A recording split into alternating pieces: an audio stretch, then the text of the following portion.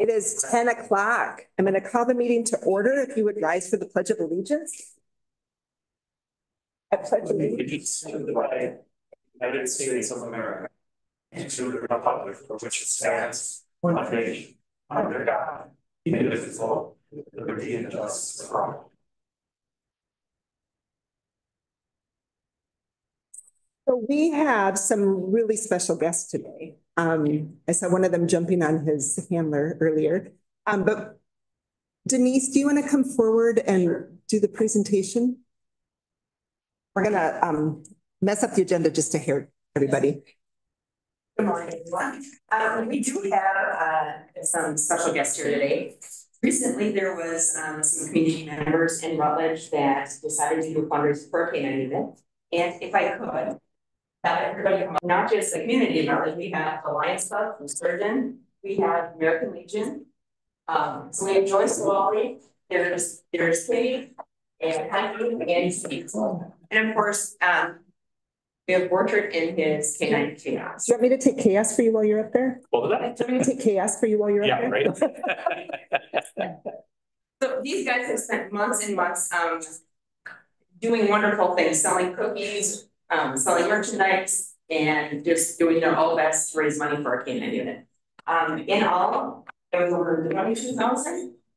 Wow. 22,000, wow. And that includes from the Lions, from the American Legion, and everything that these guys have done. So Tigerless Months, it's so much appreciated, you guys. You don't know how much we appreciate you. So thank you very much. You're welcome.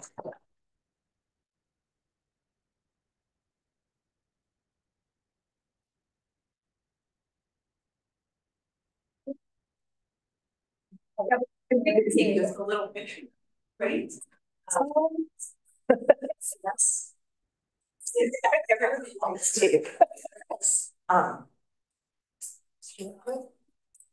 Chaos doesn't know what to think right now. Me first. Chaos, buddy. Yeah. Excellent. Sure.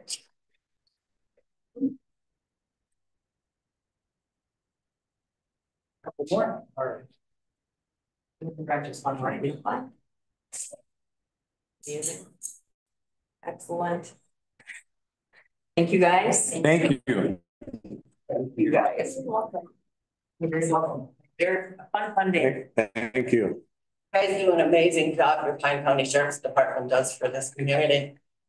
I'm proud of those dogs too. We're pretty proud of them too. Gosh dang it, yep. We need to have more fundraisers like this. Thank you. Yeah, very well. You're welcome. It's very appreciated. We think they're pretty special too. Yeah. Officers and the dogs. No. It's community pride. So you don't have much if you don't have your community, and that town was full. The Will River Fire Department could not get through. Wow. Yeah, they want to be there next year. Right. That's enough of that. Well, thank you. Yeah, thank you so much. Thank you. Thank you. When did you do that? It was September, it was September 12th, wasn't it? 14th. Day of the fun. Yeah. Yeah. First annual. They are pretty planning for next year. It is a very worthy cause. Thank you. Thank you. Thank you. Thank you, guys. Thank you. So getting back onto our agenda, is there anybody that would like to speak for public forum? Come on up. Yeah.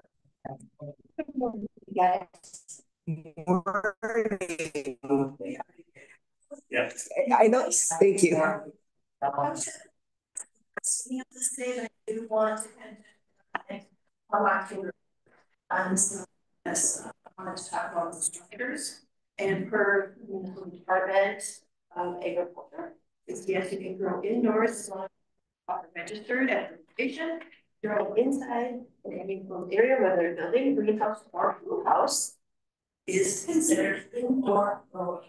And you must register in your growing space in a separate growing location, even if you're only starting seeds there. Growing, processing, and storing them inside residential dwelling is not permitted. So this is true path. So I'm monitoring that noted. I also have a note as far as zoning and land use, this is coming from Anderson and Town. Department, I believe is what the zoning had used for its cultivation, industrial commercial production. And any outdoor specific agricultural. I believe that's exactly what our zoning has put in the draft, and it's what we need to protect the community. As far as cultivations, they need to be in commercial industrial zone area, and this is what they're recommending. So we need to follow what the rules are recommending.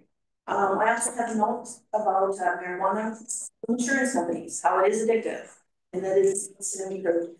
I also have from our federal government, from federal employees, how even if you live in a state, that this is not considered acceptable, you must stay drug free, even if you're a federal employee. Also have the certain seizures of how the federal government does seize property. This is still not a federal approved product. We had a meeting with I believe with some people that are big these grow houses. They do not have any bias towards growth. So brought up at the last meeting. First was the fact that you cannot grow on city water, and that this is a problem. And that is totally incorrect. It is technically better because it's more controlled already coming out of the ground.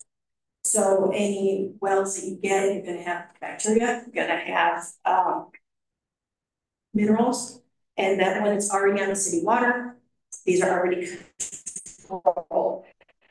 Yes, there is chlorine in those. We've already called our city to find out everything, but it's very easy to what they call dechlor.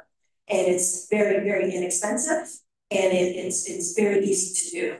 And that anything in the city area already has utilities, it has a sewer, that this is the best place to put this, tax base, security reasons, policing, not only in the country. I'm so sorry. Time's up. Patrice is gonna have to take your place. I will turn on this. I already sent this stuff out, but I thank you.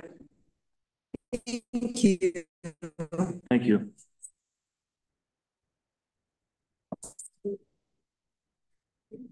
Yes, Linda. Petition here to the lower speed limit of Highway 51, 50 or East Frontage Road on the north side of Island Lake Road or Pine County 50 or North Shoreland Road to Twilight Lane, 1 mile in length. Feel that the speed on the road is extremely a safety hazard to the residents' survival. We feel the residents should be entitled to the same speed and safety that they receive along Sturgeon Lake, which on Pine County 46, which is 30.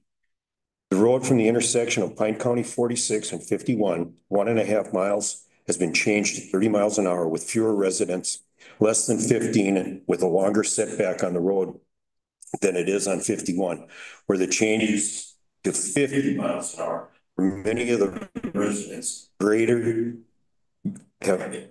more than a greater of 35 people that live along that road. It makes no sense. Or that limits the speed to 35 miles an hour in a residential area. There was a speed study done during COVID in 2021 and the report generated in 2022. The study was done at certain times in which was irrelevant to what really takes place on the road.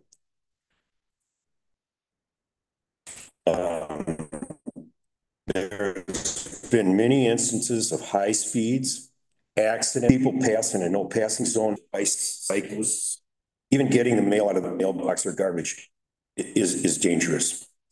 No one moves over and the speeds are excessive, over 50 miles an hour. The stretch of the road has become more populated with old residents, children, and pets, and houses are close to the road.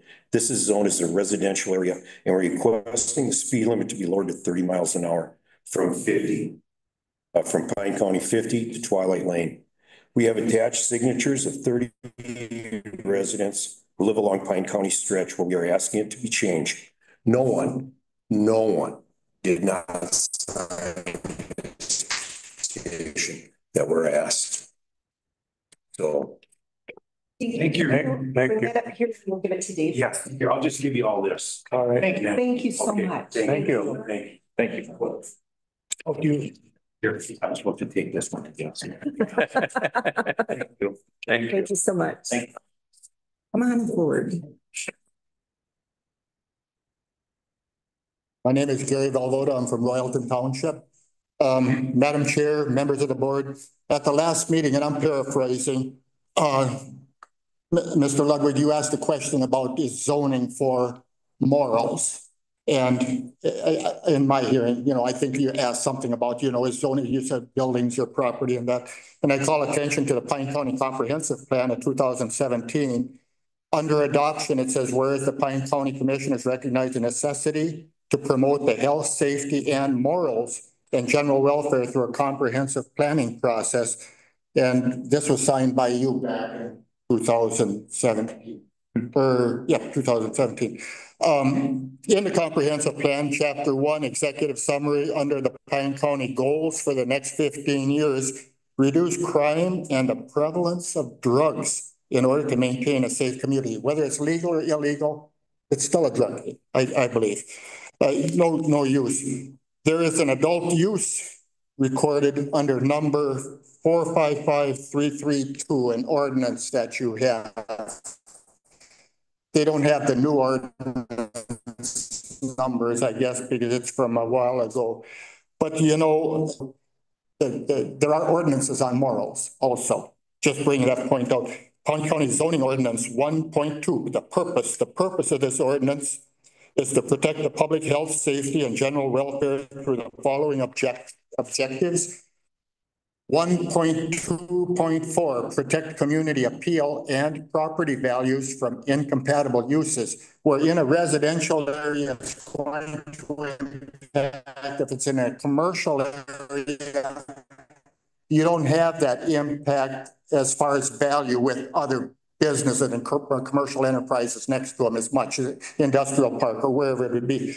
And then 1.2.7, support the goals and recommendation of the Pine County Comprehensive Plan, reflecting back. And my question is are these just fluffy words or just feel-good words, or do we actually go by them? You know, and morals and that and such, you know, we've got a zoning ordinance on adult use, but who would you rather meet down the road, a pervert or a pothead? I don't know. You know, maybe neither one. I don't want either one. But that's where I'm at. And I just and I didn't want to draw you out on it, but you signed that saying that we are looking at morals and other things, you know, when we draw up the comprehensive plan. That's all I meant by that. You know. And that's all I have. Thank you, Gary. Yeah. Anybody else? I just. Gray from Royalton. I sent you guys an email suggesting a moratorium until January 1st, because you can do that. And obviously we need it, just like every other county does. But before I left today, I was not planning on talking. This article came up and it was on KSTP last night. I didn't watch it. It says insider culture at New Minnesota Cannabis Agency led to several staff members calling it quits. So the OCN doesn't even know what they're doing. And KSTP on the 14th, so you should be able to look it up. But it said that more than half of their team quit during pivotal time this summer at the OCM, forcing medical marijuana patients to wait weeks for their medication. The insiders and working conditions at OCM as the agency took over the medical cannabis program and prepares to launch recreational sales next spring. We all loved our jobs. We wanted to stay, said Kim, who started in the medical cannabis program when the Minnesota Department of Health was in charge. The new state law moved the program and its employees from MDH to OCM over the summer. And this lady, I have no idea why they didn't just leave the medical cannabis program intact as it was. She tells 5 Investigates that she was part of a team of 8 people that approved medical cannabis certifications. Up until last month, the state required patients to go through the certification process every year. As soon as the move to OCM took place, everything went downhill fast. They told us, hey, you're coming into our house, you're gonna play by our rules. The medical cannabis program had been up and running for quite a long time. It was working fine. We processed the applications within a day or 2. Yep, time is up too. Thank you for that site. Yeah, look it up, it just showed up today. So I figured I was supposed to tell that. Thank you. Thank you. Anybody else want to speak?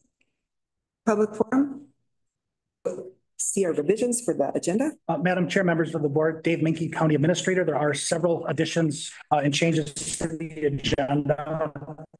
So if we could add consent agenda item number 5, highlighted at the beginning of the meeting. If we could add consent agenda item number 7.1A, that's the new hire of probation senior agent. On your handout, it's a correction to the regular agenda item number 2CI. It should be acknowledge the resignation. In your packet says acknowledge the resolution. So just a typographical correction. On regular agenda item 3.1, if we could add consideration of dental plan for 2025. We did get bids from carriers and have a more attractive offer that we're recommending.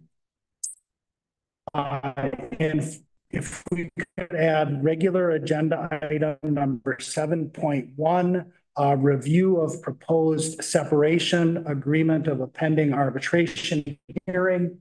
And as noted in your handout, you can choose to close that meeting if you wish.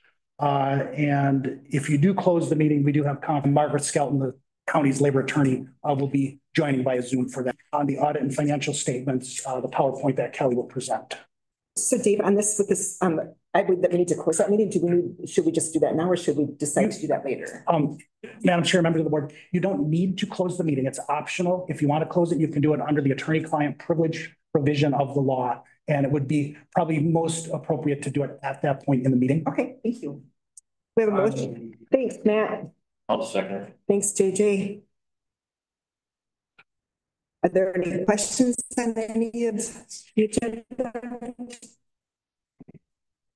Not all those in favor say aye. Aye. Opposed? Motion carried. Approving the minutes for October 1st, the regular county board meeting and the summary, and then the October 8th special meeting, and the minutes for publication. Josh. We got a motion by Steve, a second by Josh. Are there any questions on those? Not all those. Minutes of the board and correspondence. We've got the zoning board minutes from August 22nd. I'll move. Matt. Second. Thanks, Josh. Are there any questions on those minutes? Not all those in favor say aye. Aye. Opposed? Motion carried. Then we've got the consent agenda. Are there any questions on the consent agenda? I'll move. Thanks, Steve. Got a motion by Steve, I'll second. second by Josh. Once again, are there any questions on the consent agenda? Not all those in favor say aye. Aye. Opposed? Motion carried. We are on the regular agenda. We've got the facility committee. Who would like to take that? Yeah. We go back to the minutes briefly. I just want to make sure something isn't missed here. We do that, Madam Chair? Yep, The Personnel Committee, when were we going to approve those minutes? that's coming up. That's the next thing on your agenda under regular. Okay, gotcha. All right. So back to facilities. All right, well, we met October 2nd. We discussed a couple things. The courthouse roof updates, jail project discussion, and then we talked about power a little bit, snow removal contracts. I guess the big things is we decided to hold off on the roof to look at it again next year. It's currently not leaking or anything. It's going to be now, you know, it's always been looked at, and I think you guys do a great job looking at the facility and checking things out. But we're going to just wait on that, push that out, and then also the jailhouse discussion. We're going to look at that again next year. The good news on that is the cost has been going down on the jailhouse. No contracts were approved. There's a few things that we skipped on. There was some concern of some carpet that needed to be replaced. We decided to hold off on that. And is there anything I can add or change that you remember? Facilities? You cover that snow removal and the back. Yeah, snow removal. Then we had a review of that power outage. Yeah, there's one part of the courthouse, it sounds like, that does not really get used. It's a sidewalk area. And it just seems like a lot of time being spent on it when it's not traveled. So we're just going to close that area off. Which sidewalk?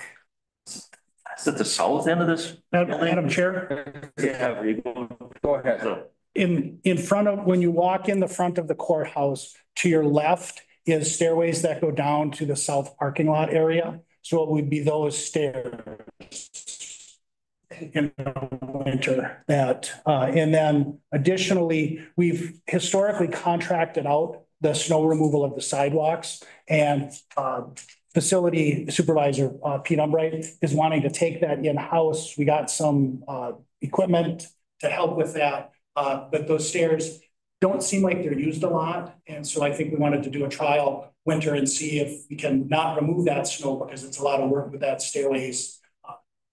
So it's the stairways after the handicap access? Yes, yep. Okay. So the handicap access to the handicap ramp would be maintained. Perfect. And so the south parking lot is where some employees park, and they have badge access into that doorway there. And so it seems like worth trying to save the labor to do that long staircase. Yeah, and then I touched on what Commissioner Ludwig commented with the power outage review. There was a power outage, and there's backup power, you know, to keep the essential things running. And there was a mix up on how things were hooked up, where they had temporarily lost some electricity to some equipment. So they dispatch. Yeah, so they have that figured out now. Between the electrician and Pete, sounds like they got a good handle on everything. Did you say it was to dispatch? Yeah. Wow, that could be. They don't have it wired to the backup. Okay. Just because I think the dispatch for that whole part down there was an afterthought. Yeah, that was all going to originally be jail, so it wasn't set up that way. So what they did it with an extension cord, like they just within a few minutes, you know, it was less than 15, I think. But they're working on setting up a switch and a link that's going to happen. Okay, good. Are there any questions on the facility committee? We have a motion. And make a motion to. I'll move that. Thanks, Matt. I'll second. Thanks, JJ. Had a motion by Matt, a second by JJ. Are there once again any questions? Madam Chair, just for clarity, there were 3 action items on the agenda that the motion was covering. Is that correct?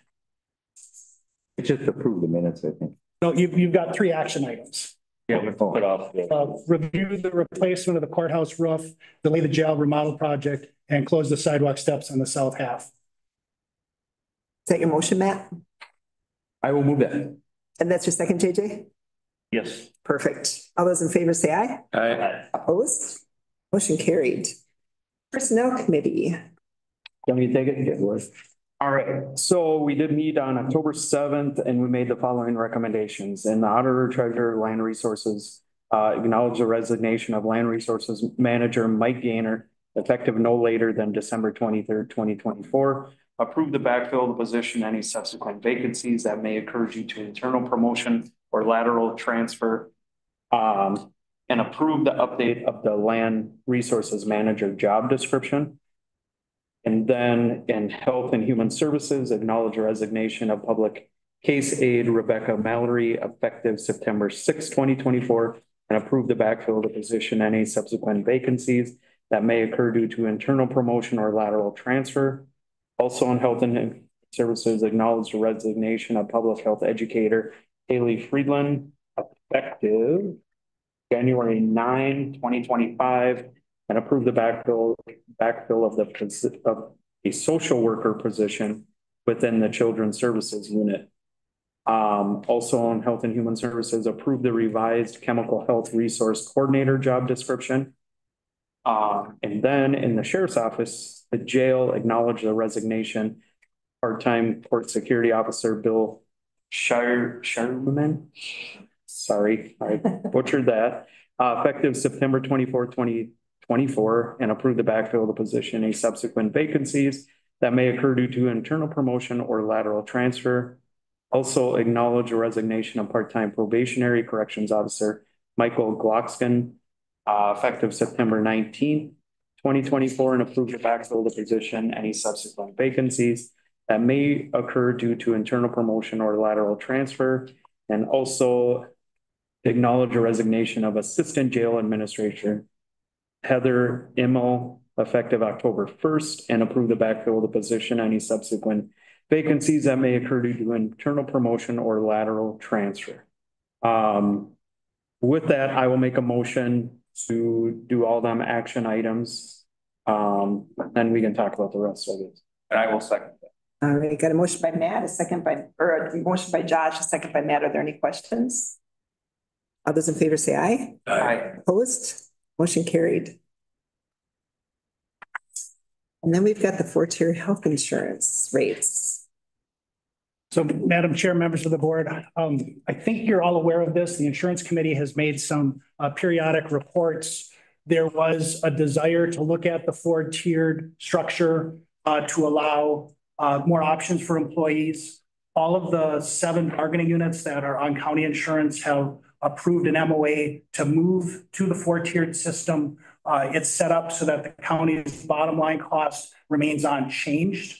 It does change the contribution to the various 4 tiers, but the total county contribution should remain consistent, knowing, of course, that whether we change or not, that's always dependent upon which employees elect to take which coverage, right, of which we don't have a lot of control over. Also, it would end new employees it would end employees going on to the VIVA plan. So we have, I think it's about 8 employees on the VIVA plan. They're, grandfathered in, if you will, but we would not allow new folks to join the VIVA plan. So if you're agreeable to that, you can make that, decide that, or make that motion today. I move the health insurance new rate structure. Thank you, Matt. I'll second. Thanks, Josh. Are there any questions on this? I Go got ahead, Josh. And I know we've had a few discussions about it, but it seems like everybody on the insurance committee, this is what they wanted, right? Yeah, they had them, yeah. And I know. I think there's an agreement with all the unions. Yeah, okay. And this started kind of in negotiations last year, didn't it? I mean, another bargaining unit was going, that was part of the reason they left the county plan, was to go to a tiered rate system. So we kind of scratched our heads a little bit and said, maybe this is what people want, or maybe it's not, but apparently not in the insurance committee, but apparently that is the direction. Yeah, and thank you for the history, because I know this has been discussed numerous times over the last several years. And it usually ran into two roadblocks. One, there was usually an increase in the insurance rates that we had to factor in. So it was hard to do the rate increase and then finesse the rates so you can have the 4 tiers. And then we typically ran out of time to negotiate because we have to do agreement with the 7 bargaining units.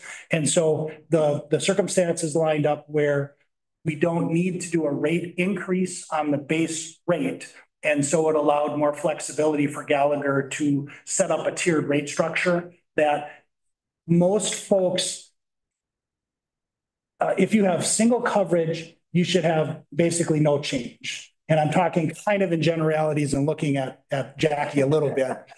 If you have currently family coverage but move to spouse or dependent coverage from family, you should see a reduction in your premium. And if you had family coverage and you stay on family coverage, you will see a little bit of an increase in coverage or in premium cost.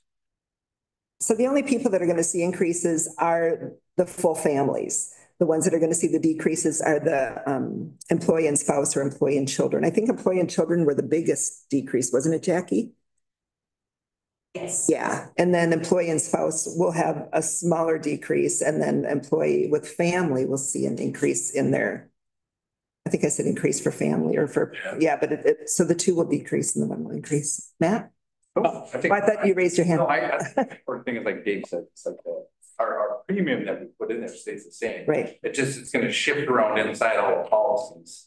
And some people are gonna see a change. But they have the choice to pick it. They're gonna. I think it goes back about 18 years that I know that we've been talking about employee plus 1, employee plus kids, employee and spouse. Right. You know, because there was such a huge gap between the cost differentials. And so I'm glad we finally got there. It kind of makes sense. What was I gonna say? I just lost my train of thought. Other than, I appreciate all the work the health insurance committee did. I do, other than I'm a family person. So it will once again affected myself. But it just does kind of show the demographics of what the changing is, where, you know, it used to be family or single, and now you got spouses, you got children, whatever. Just shows the way that's going. On the other side of it, I just wanted to say thank you to the insurance committee for the biggest thing that I don't think people are realizing this year. We're having a 0 rate increase, and still adding to our reserves decently enough to get it stable. So that just shows a lot of work that's been done with that committee in the last couple of years when we went self-insured, and we're seeing some payoffs now. So we're in control of it, and it's going the right way. So thank you guys. Actually, I look at that as a huge blessing because that means our employees have been healthier, right? And I think that's the important part. So just to know that our employees are taking care of themselves and that they're healthier is the bonus of all bonuses. So, all right, we have a motion by Matt, a second by Josh. Once more, any questions on this? All those in favor for the 4-tier insurance rates, say aye. Aye. Opposed? Motion carried. 2023 audit and financial statement. We have the dental that we added. Oh, yes. Okay. So that's the 3 plus 1. Sorry. If I may, Madam Chair, members of the board. So we were looking at a substantial rate increase for dental. I think it was like 29%. And so Gallagher marketed our dental plan, and dental insurance is optional and 100% at the expense of the employee. And so they got some competitive offers back. And so the best one came from Humana. It maintains the annual benefit maximum of $1,000, but then does actually decrease the cost of the premium to the employee. And so we're recommending going with the Humana $1,000 proposal. I'll move that. I'll second it. Okay, motion by Matt, second by Steve. Are there any questions on that? All those in favor say aye. Aye. Opposed? Motion carried. Thank you. Now we'll go to the 2023 audit and financial statements. And Kelly Schroeder should be online to do the presentation. Morning, Kelly. Good morning. How are you guys? Good. How are you? Great. So I am going to share my presentation here. It's not as easy when it's not my friend Ryan doing it.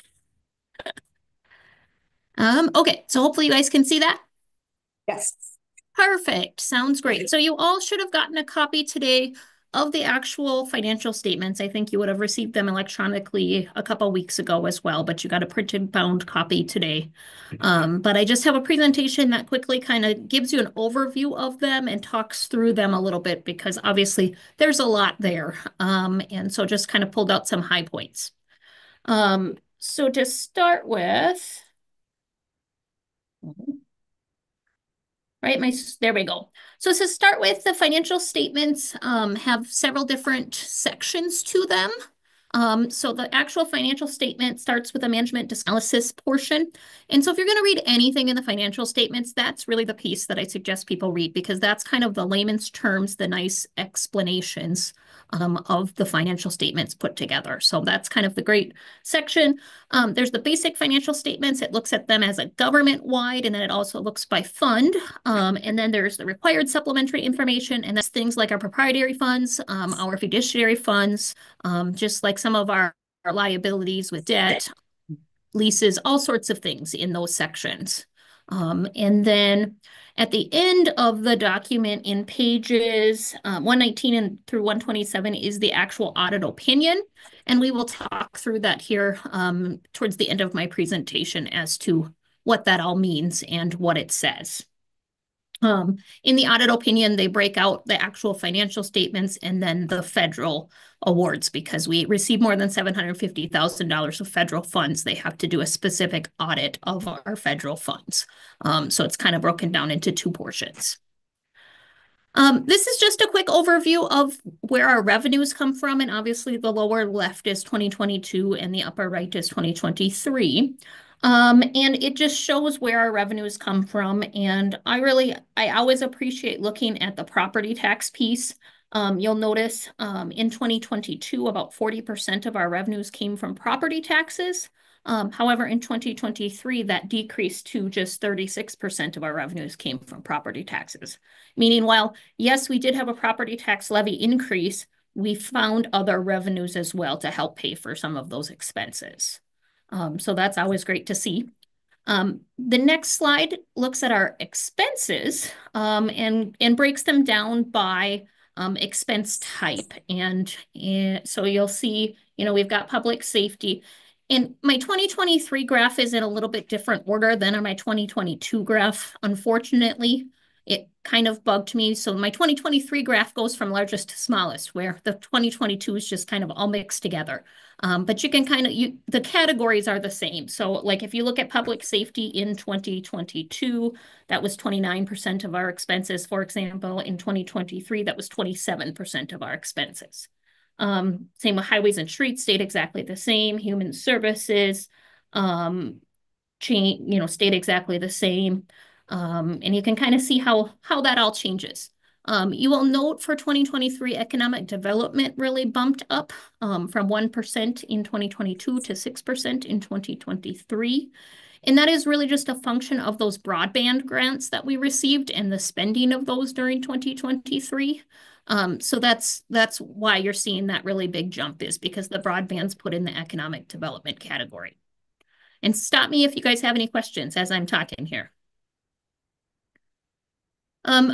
Within the report on pages 73 to 75, we do have a budget to actuals that is shown. And I pulled it out by the major funds that we work through. So you look at the general fund and it's interesting because you look at our budget expenditures were about $20.8 million and our actual expenditures were $22.4 million. So you would at first see that and think, wow, we did really bad in 2022. However, there's a lot more to that story. And so some of it is told down at the bottom. For 2023, there was a new audit standard or a new financial reporting standard that we had to implement for our software contracts and our equipment leases. So like our big equipment lease mainly is like our copiers, and then our software contracts. It's amazing, and Ryan can attest to this, of how many of the computer programs we have like maintenance or software contracts that go with them. And so depending on the terms of those, we now had to list those as a liability or an expense on our financial statements. So in the general fund, it looks like we were almost $1.2 million overspent. However, 1.1 million of that is from those adjustments of looking at the future costs of those leases and our software contracts and actually recognizing those expenses now. So once we take that out, the overage is not nearly what it looks like. The overage is about $33,400.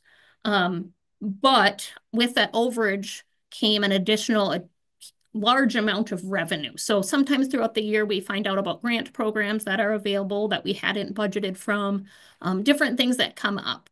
So yes, we spent $33,000 more in 2023 than we had planned for, but we also got over $2 million of additional revenue than we had planned for. So there's a lot more to the story than looking at that and saying, oh my, we were off course, because really we were more than on course. And as we go through the additional slides here, you'll see that. Road and Bridge, you will see that their expenditures show that they overspent, again, project related.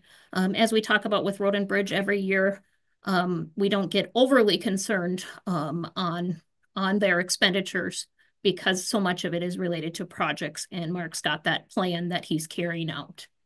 And Health and Human Services, they came in just $130,000 less than was planned.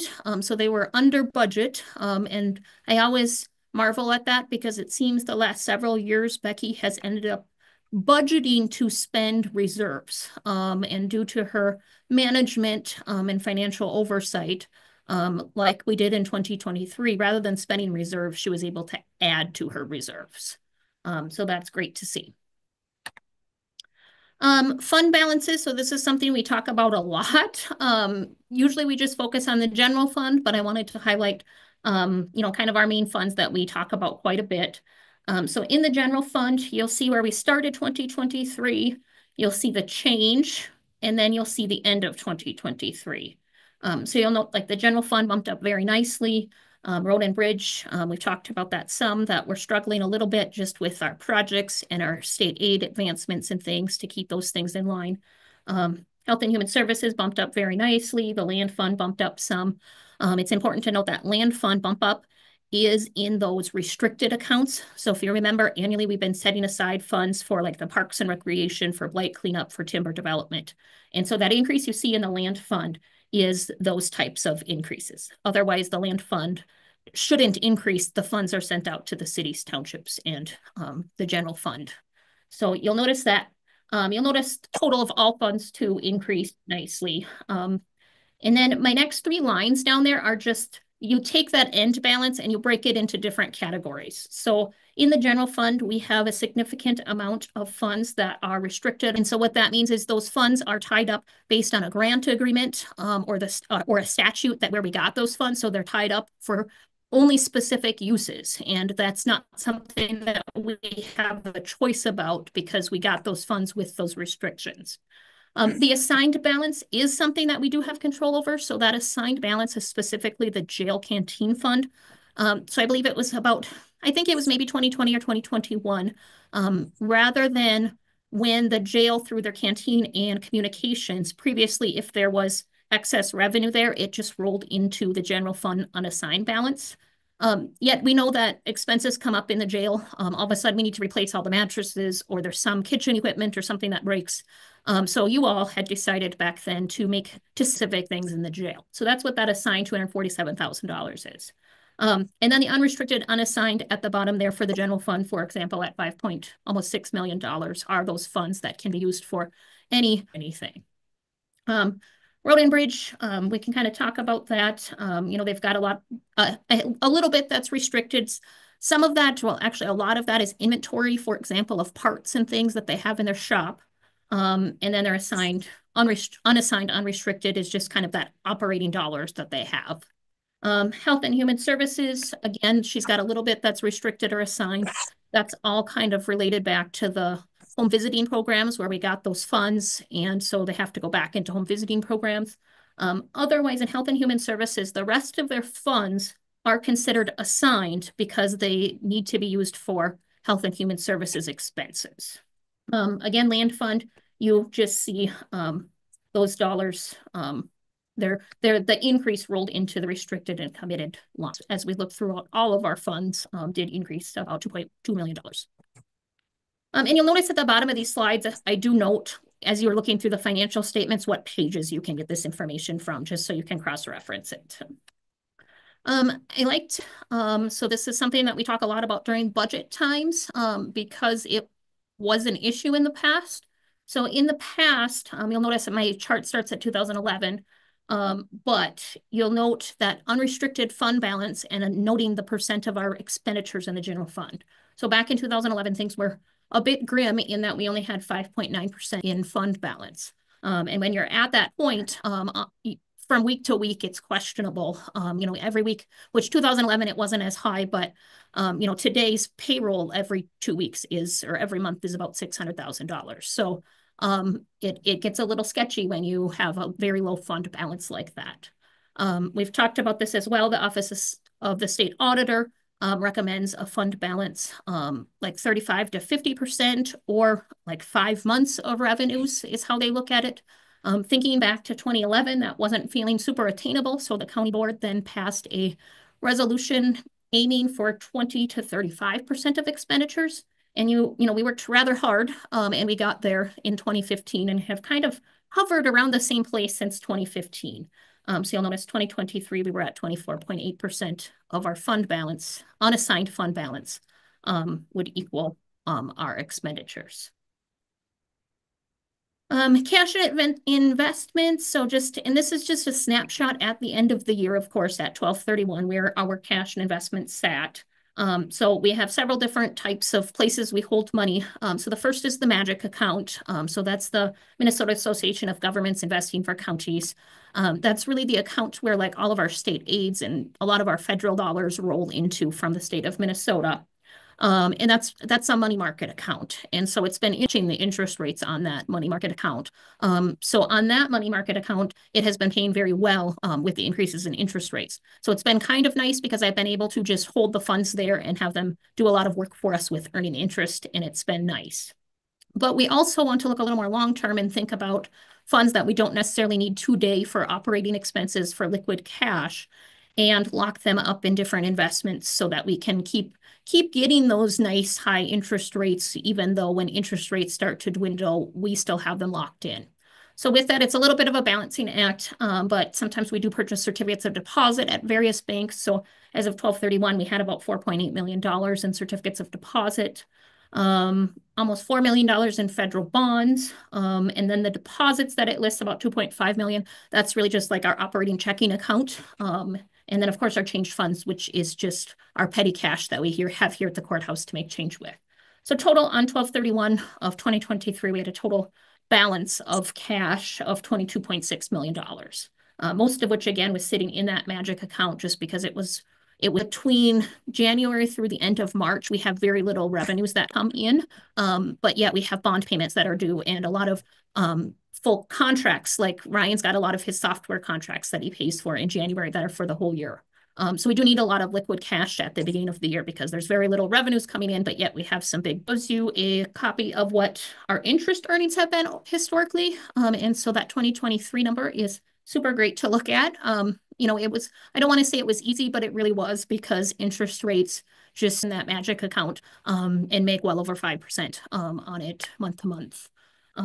And again, you do that kind of dance of how much money do I need liquid? Can I lock up some more? Month ago or so, we had the Fed made an interest rate cut. And so now some of those interest rates we can see are starting to dwindle.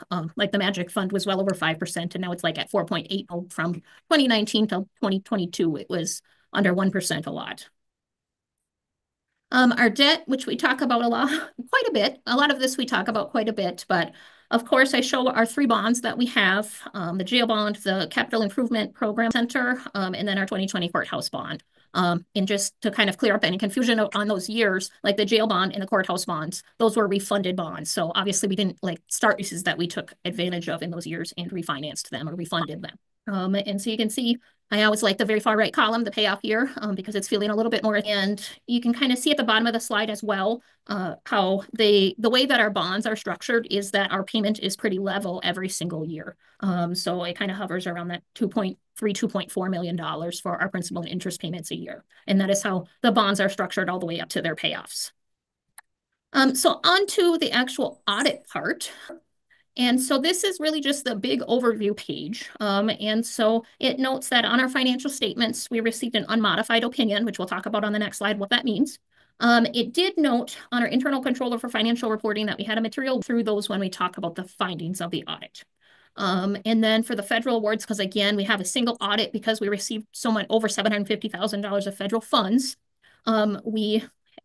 They look at our federal awards separately. So you'll notice they did not note a material weakness in our federal awards, but they did notice a significant deficiency. And really the significant deficiency in our federal awards is tied back to the financial statements as well. And we'll talk over the details of what happened with those things. But overall, our audit opinion on our federal programs was also unmodified. So I'll just advance quickly to the next slide, which kind of talks about those audit opinions. And the best of them all, the most that you want is that unmodified opinion, the green one. And so we are pleased to say that we did receive an unmodified opinion on our financial statements and our federal awards that we had, which we will talk through next. So on to the findings. So the first finding, which was a material weakness, there were 3 items that contributed to this. 2 of them were in the Road and Bridge Fund. The 2 in the Road and Bridge Fund were, the first one was that during our accrual period, so January through March, of course, we're receiving funds and we are spending funds that were really for the previous year's expenditures. So during that time period, you know, our accountants, they do their best at catching those expenses and getting them flagged of, you know, during 2024, this was a 2023 expense or revenue. However, we also always do an annual review of that and make sure all of those things are caught. Unfortunately, we had that we had noted that it came in February, and for whatever reason, when it was looked at, it was thought, oh, that didn't get flagged as a 2023 revenue.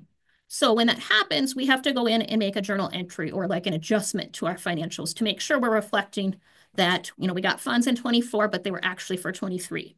So we went in and did that, which shows we had money that we had a receivable, money that we got later, but it needed to be attributed back.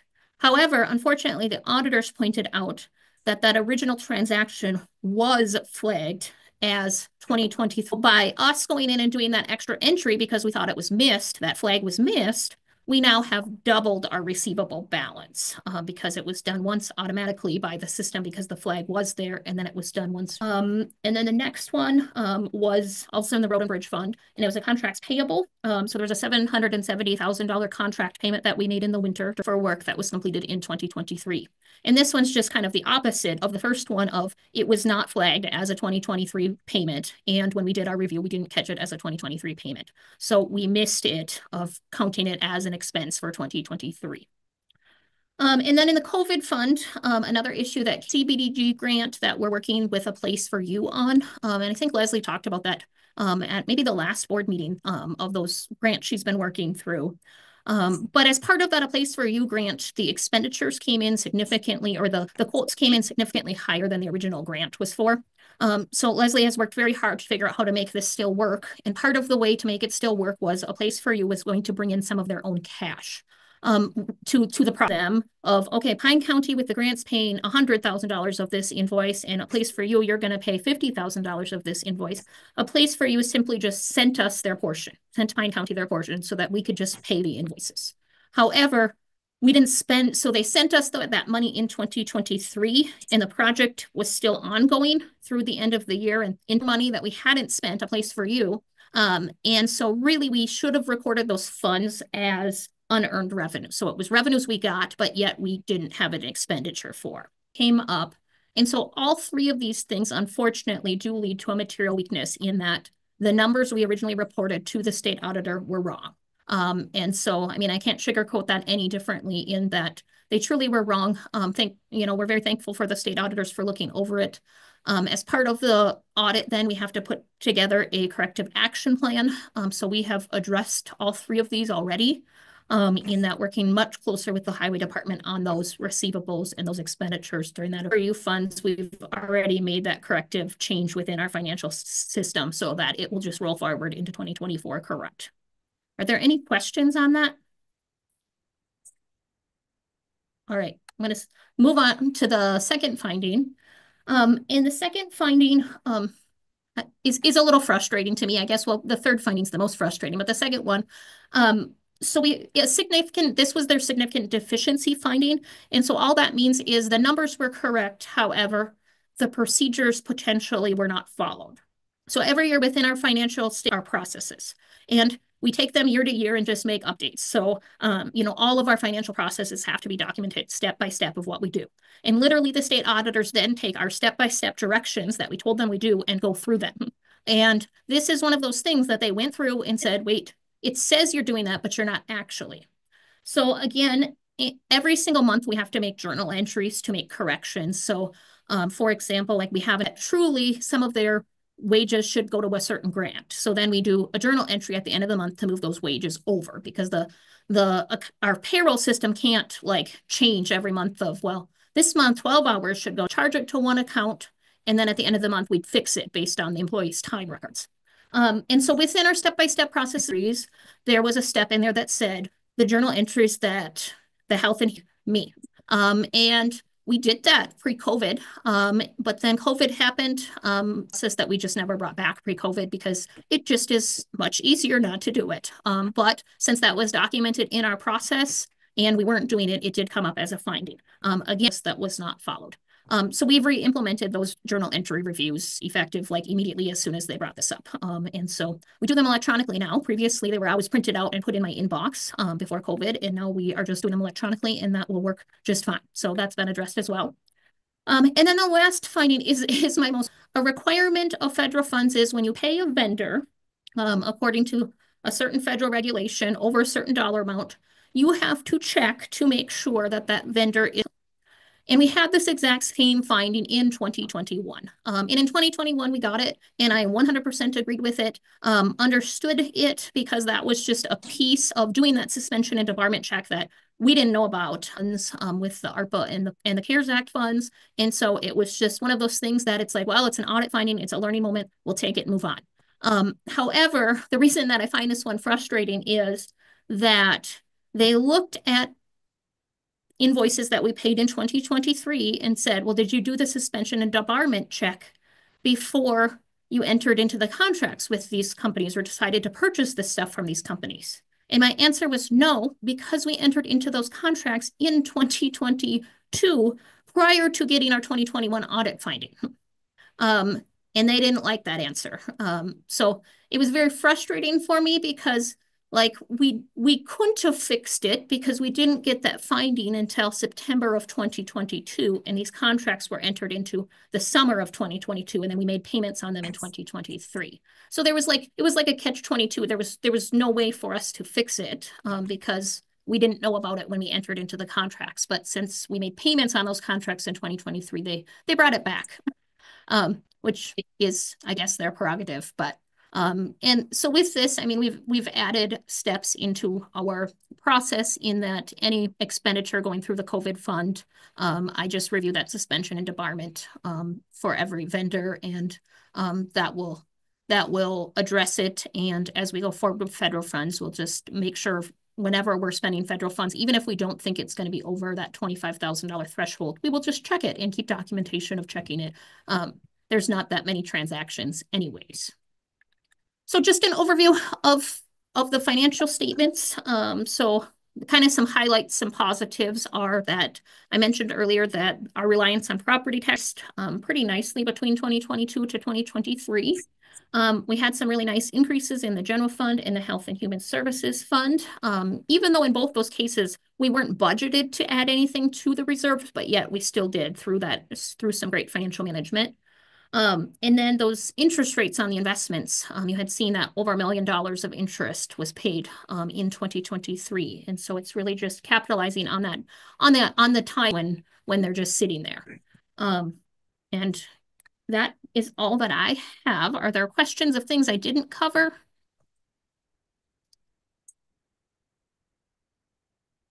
Not seeing any, Kelly. I thought you did a great job explaining it. Yes.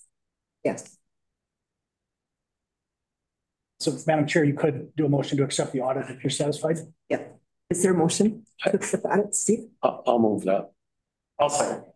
Josh. Motion by Steve and a second by Josh to accept the audit. Are there any questions? Once again, all those in favor say aye. Aye. Opposed? Motion carried. Thank you, Kelly. Thanks, Kelly. Thank you. Now we have Dave with the third quarter. Madam Chair, members of the board, we were talking about a year ago now. Now we're just going to talk about the last 9 months. And at this point, at the end of September, the county budget looks really pretty good. And Kelly noted, good fiscal management a number of times in her audit presentation. And I think this, year to date represents that as well. So chart 1 just shows expenditure and revenue by major fund. Every expenditure for the funds are below 75%. And if you look at the total and scratch your head, you go, well, those expenditures below 75% seem like they're adding up to over 75% at that 81%. And the total overall just captures some non-budgeted expenditures that are approved. And so things like there's a couple $1 million of ARPA expenditures that you approved that aren't in the 2024 budget.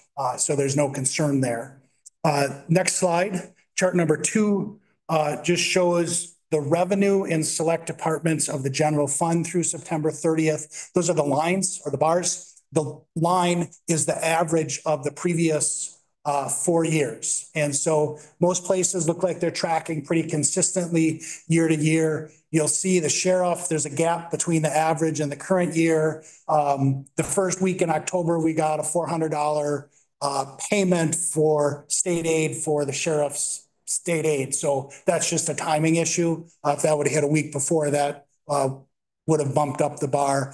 And then probation is a little bit funky with how there was additional aid for probation that was funded through the legislature that was actually paid in 2023. So the 2024 amount is not reflecting that previous year payment. The third chart looks at expenditures in departments of the general fund. The bars are 2024, and then the line is the 5-year average. And you can see everything is pretty consistent. The IT, recorder, and planning and zoning are above 75%. Those aren't really concerns in the recorder, for example. That's the spending of the compliance and technology fund. So it doesn't impact operating budget. The planning and zoning, these expenditures are the septic grants that come to you for approval, and that those amounts just are outside of the budget. And then what was the third one?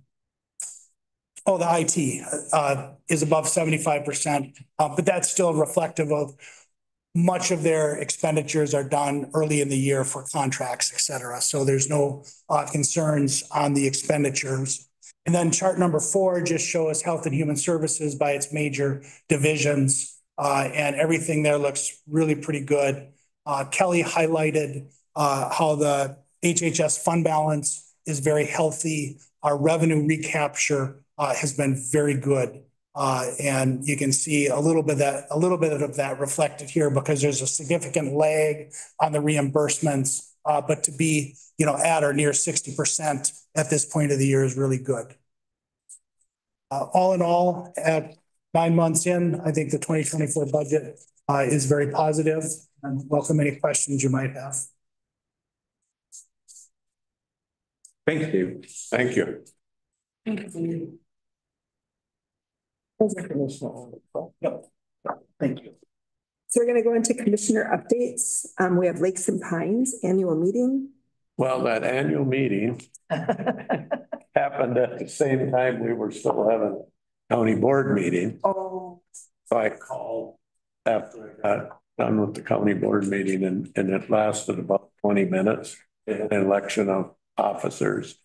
Basically, we knew that's all that was gonna happen, so I didn't miss much. Right. East Central Regional Juveniles. I didn't go to the meeting, but I went over the minutes, so I'll give you the update. Terry covered. We got the nuts and bolts that's gonna affect us is they approved a 15% increase in fees. So we're gonna go up to $375 a bed for member and $455 a bed for non-members. So there was a lot of discussion involved in that, and it was brought up by other counties that, why do we find this out so late? Because we're all doing our budgeting this time of year. And so, but Anoka doesn't typically set their levy till like in December or something. But the Anoka County Board sets these rates back to that because they own that thing. So that's what it is. So but next year, the increase this year is kind of a catch up because nothing can keep up with a 4%. It isn't all salaries either. There's other costs and programming and things like that. But following year, we shouldn't see that kind of increase again. The other big ticket item was the elevator was failing and no parts and stuff like that. So they had to redo the elevator, which is $151,000, but they took that out of capital reserve. So other than that, it was just pretty much the normal. Okay. Thank you. Greater Minnesota Parks and Trails annual meeting. Did you make it, Steve? No. I didn't either. They have it during other meetings. We had a county board meeting going. Yeah. Soil and Water Conservation District. Yeah, it was October 9th. I got the draft minutes. If anybody wants to look at them thoroughly. During public comment, there was a situation brought up where there's some junk cars, oil, fluids leaking into the ground within a shoreland area and within the floodplain up along the river in Sturgeon Lake. So the Soil and Water is looking into it. Where was that at? What was this? Remember that new boat landing or the canoe landing is on Denham Crossing, right at the river? Yeah. Yeah, right in that area right there. Oh, okay. So what does that look? Bunch of cars and stuff being like processed, taken apart. Yeah, not really certain. So they're checking into it. Just a great concern with that river there. It's both within the shoreland area, the distance from the river, and it's also a floodplain. Yeah. So they're looking into that. Hired a Soil and Water hired a new water resources person. Krista Arn hired. She starts on the 14th of October. Everything else is pretty much business as usual. I got the draft minutes if anybody wants to check into it. Sure. Thank you. You're welcome. Fall district meeting was good. It was a long drive. It was a beautiful drive, but it was a long drive. The things that our district chose to support for our policy committees are the EMS system, doing the EMS services and getting that taken care of, mental health through public health. There were two of them. There was one for, was it transportation? No. I can't remember. I don't remember. But the one, so they had two of them and they really should be together, but they wanted to see which one people thought. So it's more on the housing and getting places for people with mental health.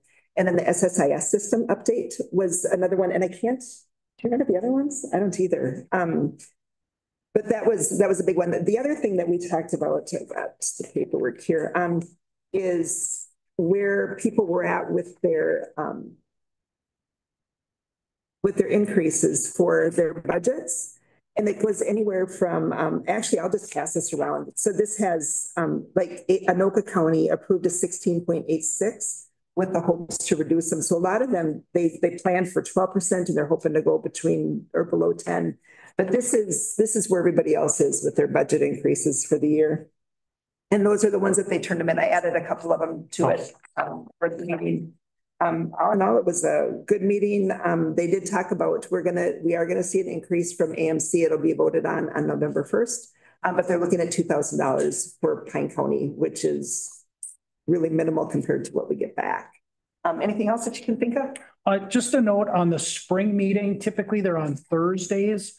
The spring meeting is going to be on a Wednesday, the day before the Juneteenth holiday. And so just if you're in that expectation of Thursday, it's on the commissioner calendar already, but it's a Wednesday versus a Thursday. And District 1 is always first, and this time we're going to be very last. Oh, really? Yep, and it will be in Lake County. Okay.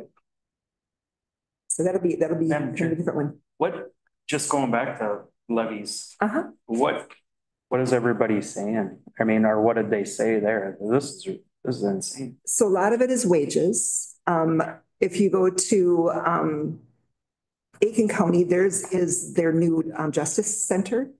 So a few of them are justice centers. It was kind of interesting. I'm trying to think of which county it is that they're putting in it. They're looking at a new justice center, and it's going to be huge, but they're at 0% because they figured that they could do it without an increase. And it's like, ouch, that's going to be interesting. So, and then wages and the health insurance, a lot of them had some pretty big increases on health insurance.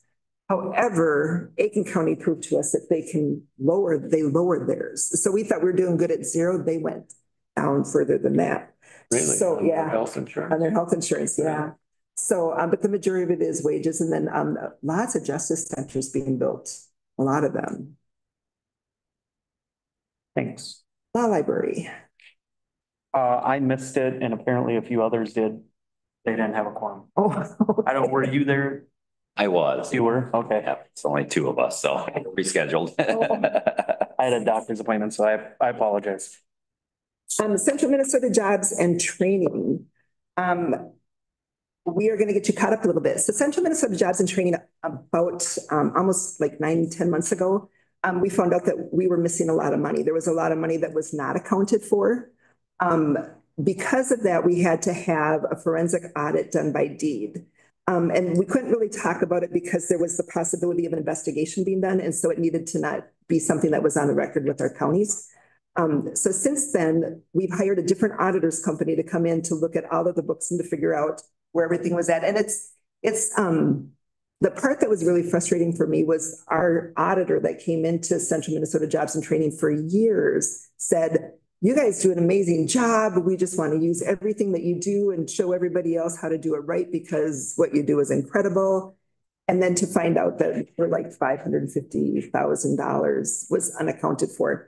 And that's close to the amount. It's not the exact amount. So anyways, we brought in a new auditor. What happened was the person that was the treasurer at that time was taking the money from the grants and putting it into the wrong, she put it into a fund, but then they pay out of the wrong fund, or it was just fund mismanagement, but the money is there. There's no embezzlement. There's no anything else that's been found other than the fact that it was just not put into the appropriate places.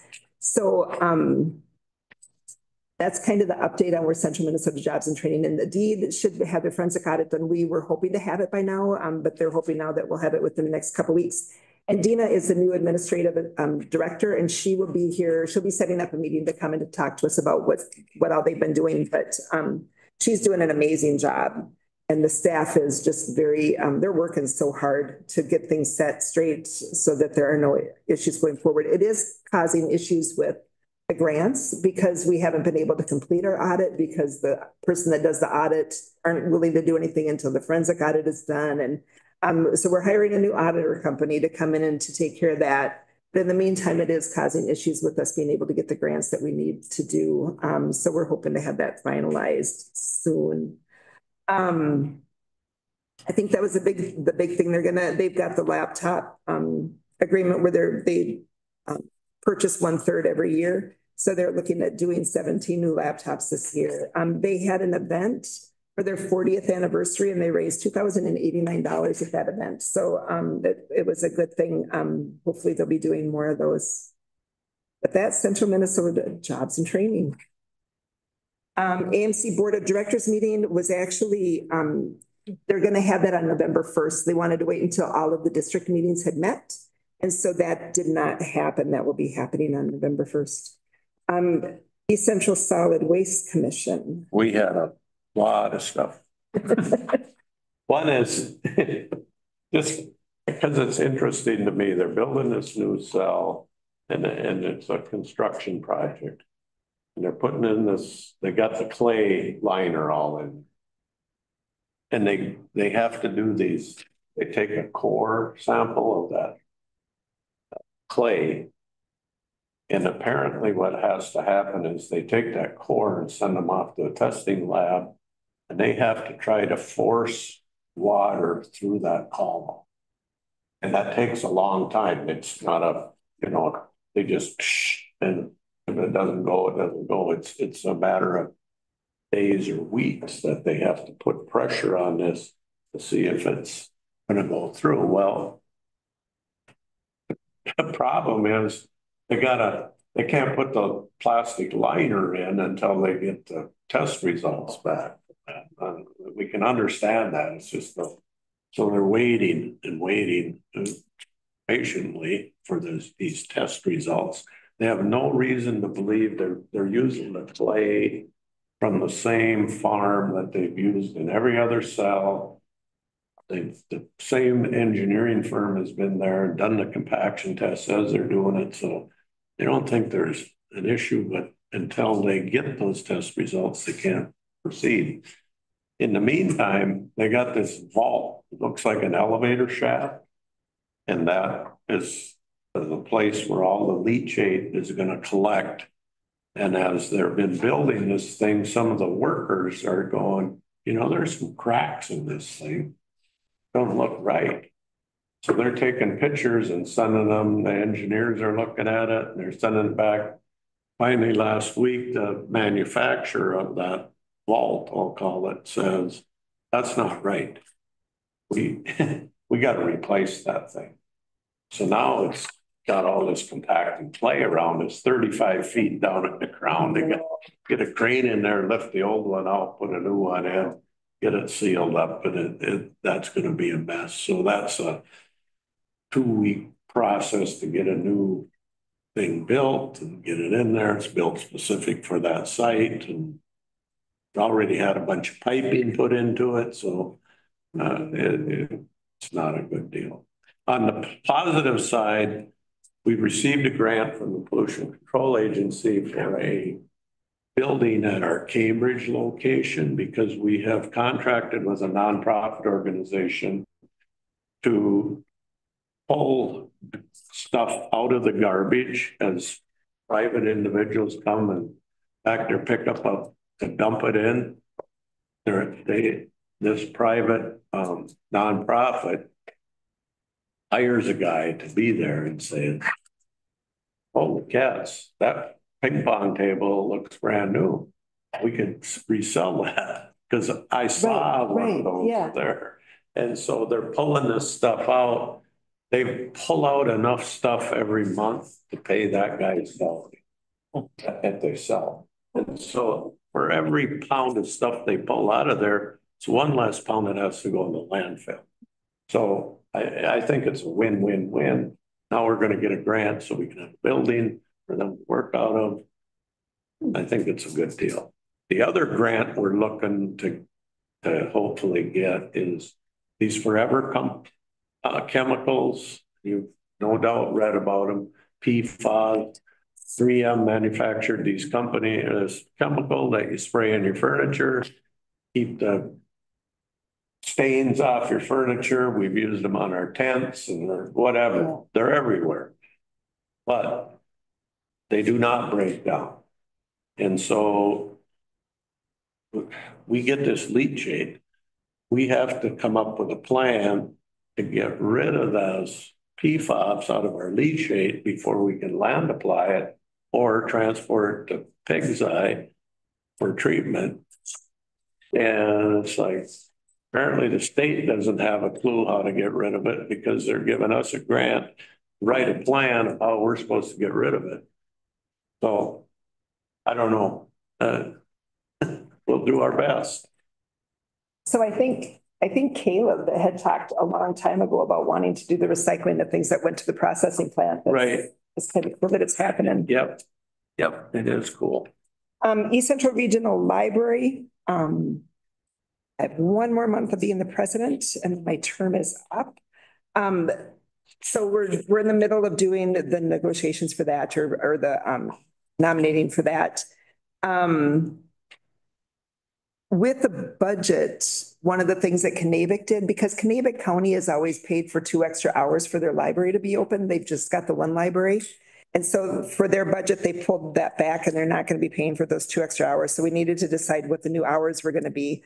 One of the things that are going to be coming up is Aiken County. They received the highest increase for the library and what it costs them to have it. And it's because of their, my brain just quit on me, their tax capacity rate. And their tax capacity rate went up because of utilities. It's not because of the people that are there, the residences or the taxes that we pay, but because of their utilities. So they're going to be asking to have our joint powers agreement relooked at next year to figure out if we can figure out a different way to do that. I don't know if there's a different way to do it that's more fair than what we already have, but we will be seeing where that goes. Madam Chair? Yeah. Potentially related to that, the state of Minnesota is undergoing a review process of how those state assessed properties are handled. And so the library board may want to make sure that if the state does something that whatever the library might make modifications to fits with any changes. Good, thank you. Thank you. That was pretty much library. Does anybody have any others? Yes, I had a Northeast transportation meeting the other day. Not a lot of new project talk, mostly stuff that dealt with engineers.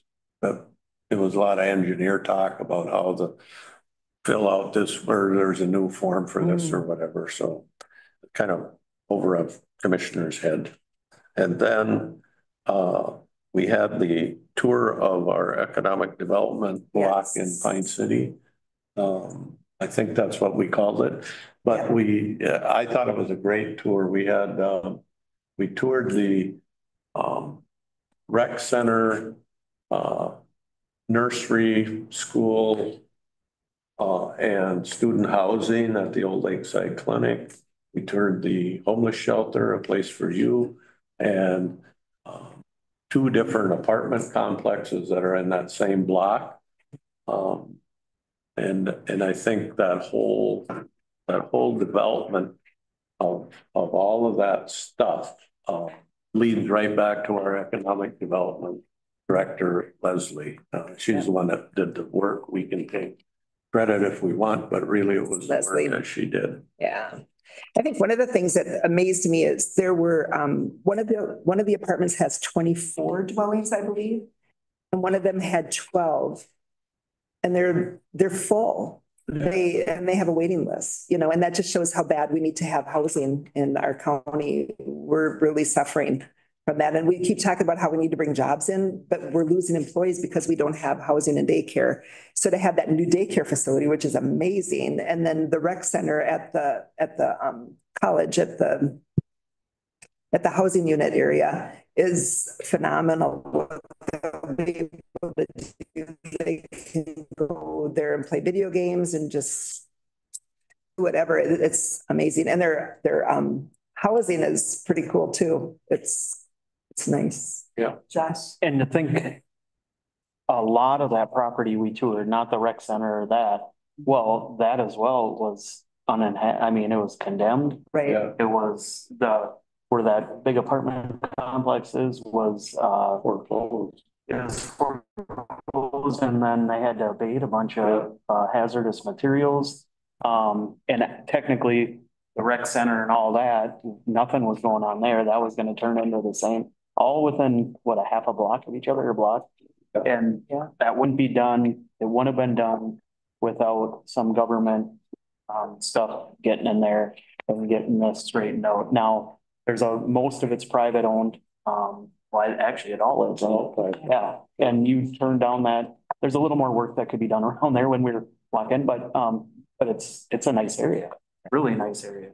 So, and the city, I think, is working on trying to get that access for the lake open. I think so. Okay. Which is right there, which would just be another benefit for that area. I don't know. But it wouldn't have happened without actually Leslie was part of that back when she worked at the city as well. I think she's been a major player in all of it. And yeah, she is a go-getter. She's Anybody else have any others? I just have a question. Yes. I missed the tour of the building and how you kind of went, what about that? How'd that go? Yeah, that's what we're talking about. I missed that. Yeah, it went well. It's amazing. What they've done is absolutely amazing. Students also. Yeah, and that's what I didn't. so the one was, it's 3 different complexes and each one has 4 houses in it. And then Cole Newman built a 24-unit apartment on the other side of that. So Kevin gave us a tour of the inside. Got it. So, yeah. I missed it, sorry. Yeah, nope, you're fine. Well, and then the homeless shelter too. The homeless shelter. Amazing. Holy cow, they've done a lot of work on that. That's really nice. Yeah. Did a good job. Yeah, then the tie-in with Leslie and like Josh had said with the the blight and the abatement and the issues. You guys went up and met in Finlayson because there's like a building there. I know they've been working on also. And is there any hope at all that might be in the running for the same kind of rehabilitation and help? I know I've been talking with their mayor and people up there, but it's also in rough shape. I guess not to compare to what you guys started with on the Pine City end. It was a little better. It is in very rough shape. It has some challenges. I think the meeting was productive. The city seems willing to be a partner in the process. Greg Beck, the forester, land commissioner, has done some work trying to figure out how to start the abatement of some of the asbestos, and there might be a well on the property. And so I know there's a little bit of movement, and I just haven't followed up recently. But I can do that. Oh, great. Yeah, let me know, please. What building is that? It's the old creamery next Oh, to yeah, the, yeah, I know where that. yeah, right next to the hardware store. Yep. Great location. Yep. Yeah, it is. Yep. One of them is we are starting a new grant for restorative justice in Pine County, which is going to be really awesome. So one of the things that they're talking about is we may be getting a new employee down the road if the grant is accepted. That will be able to take the youth out to help them restore what the bad choices that they made, right? And so it may be community service projects or some other things, but it's an amazing committee of like Donnie Zeman, the mayor from Hinckley is on there, county employees, there's other just public servants from throughout the county. So it's going to be a good group of people. I went to the SCRED meeting and I went to support Devin from probation because he was given an award for his Yeti project, which is incredible. Just the work that he does with the kids before they go into truancy court to see if he can help them so that they don't have to have the actual court experience, but to see if they can get stuff on track before then. So it's good to be able to be there to celebrate Devin.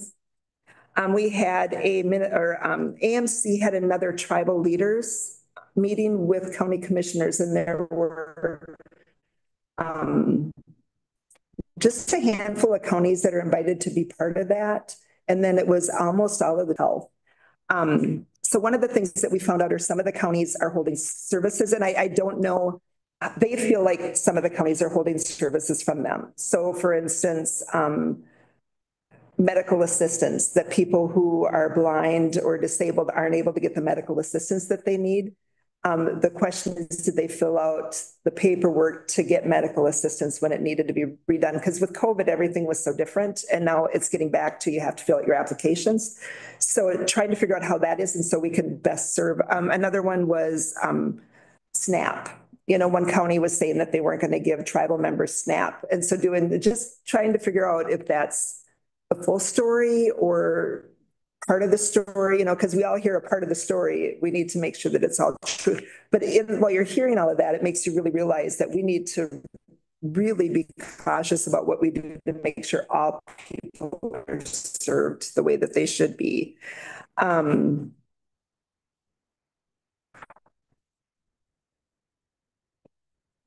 Yeah, that was the majority of that, just visiting with them and talking. One of them said that they needed to have a mentorship program because they got people coming out of jail or whatever that need to. I don't know how we can help them with that because they're not going to want me to do. That guy said that to the guy.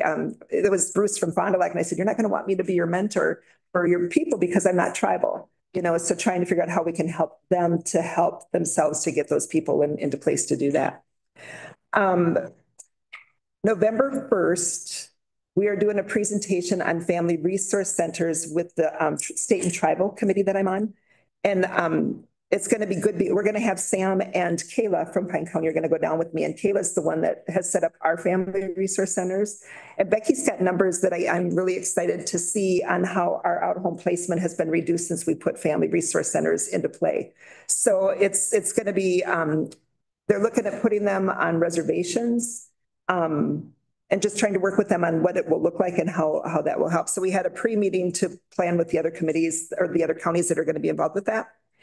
And then we had a rural action caucus meeting, which is through NACO. And one of the things that I had gotten from Paul Raymond was he was on the Township Association and they met and they're saying they're trying to get a resolution passed or take it to the state where we need to have cell phone service in a lot of our rural areas because there is none. And I think we've all dealt with that when we've been traveling around our county. The Rural Action Caucus actually has a resolution that the National Counties Association is taking hopefully next year to Congress to get 5G cell service to everybody that's unserved. And then after we get everybody served, then they're going to start raising it up and we'll get everybody that has 4G now to get to 5G.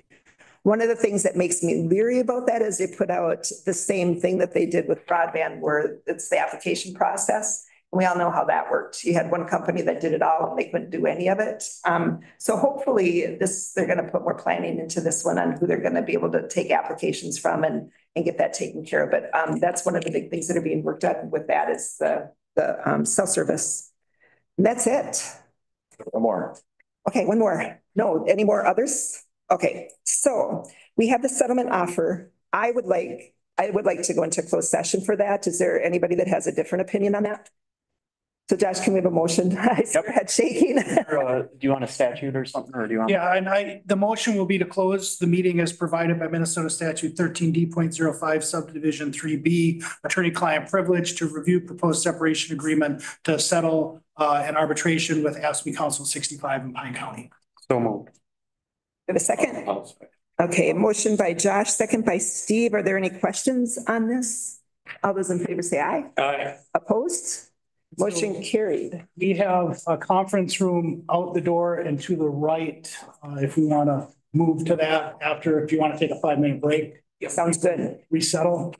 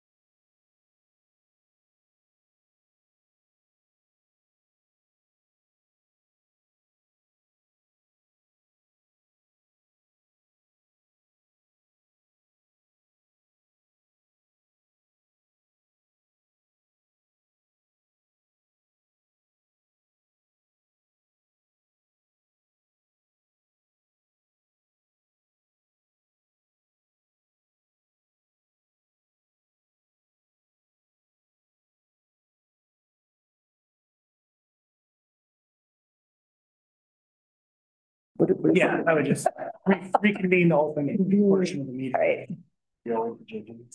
Yeah.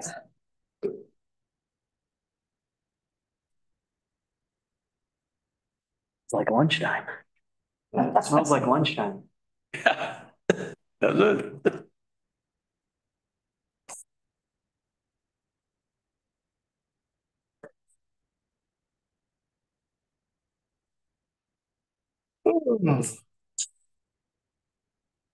All right, we're gonna reconvene this meeting. And we have a motion to accept the separation agreement. Thank you. Matt, were you gonna make a motion? Yeah, I'm just trying to figure out, how do we refer it? Separation agreement. Yep, if the motion were to approve the separation agreement and authorize the county administrator to sign. Yeah, okay, I will make that motion. Thanks, Matt. Thanks, Josh. So we have a motion by Matt, a second by Josh to settle this arbitration settlement. Are there any other questions on this? All those in favor say aye. Aye. Opposed? Motion carried. And since there's no further